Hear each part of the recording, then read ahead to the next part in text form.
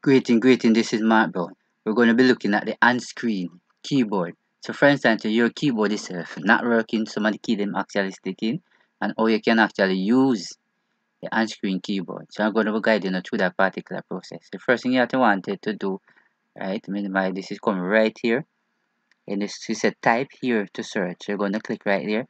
When you click right there, you're going to bring up this particular window here.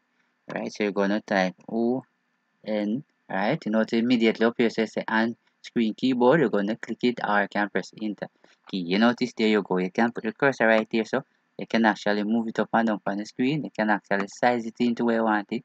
You can actually carry it in them, carry it in closely, just like that.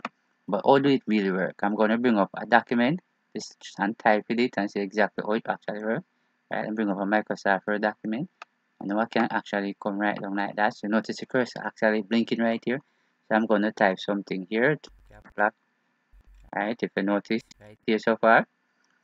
Right, if you notice here, actually type right here. Right,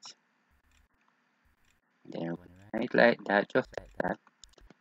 Right, if you want to delete, you come right here. And that's it. And that's exactly how it works. So if and when you have a problem in the keyboard, you know, so you can actually go and get this on-screen keyboard. So I hope you have learned something from this short video. So remember to share it.